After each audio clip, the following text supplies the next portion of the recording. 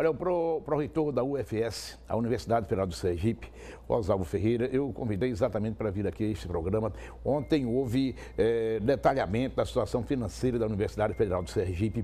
As universidades federais em todo o país estão sofrendo agora com poucos recursos que estão sendo encaminhados pelo governo federal. Hoje, na Assembleia Legislativa, eu propus a formação de uma comissão suprapartidária para detalhar o problema, discutir o problema com a reitoria da UFS e com a própria comunidade universitária e também a realização de uma sessão especial com a bancada federal de Sergipe, que eu não entendi, porque que até agora mantém-se silenciosa. Professor, boa noite para o senhor, viu? Boa noite. Tá? Boa noite. Qual é a situação financeira da UFS?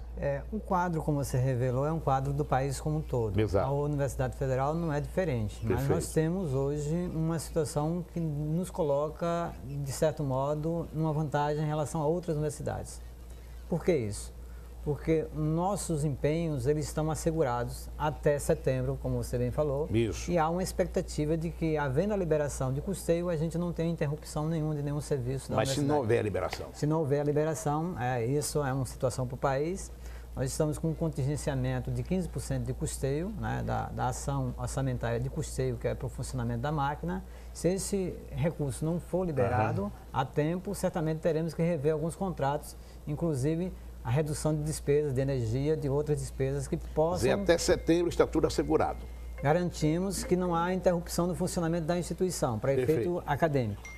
Do ponto de vista acadêmico, não há nenhuma possibilidade, eu quero assegurar aqui, deixar tranquilizados os pais, as mães, que não há problema do ponto de vista do funcionamento da instituição para atividades de ensino, pesquisa e extensão.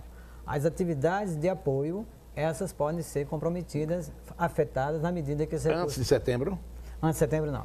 Antes de setembro, não. Então, aproveitou Rosalvo Ferreira, nós não vamos ter mais tempo em razão da novela que vai chegando, mas eu quero dizer claramente o seguinte, que nós vamos abrir amplas discussões nesse programa e na TV Atalaia e lá no Parlamento, no Estadual, para que nós então mobilizemos a classe política sergipana, principalmente a bancada federal, no sentido de que nós tenhamos os recursos necessários para o funcionamento da Universidade Federal do Sergipe também depois de setembro. Mas eu lhe agradeço e peço desculpas em razão do tempo. Tá? Muito obrigado, de coração, viu?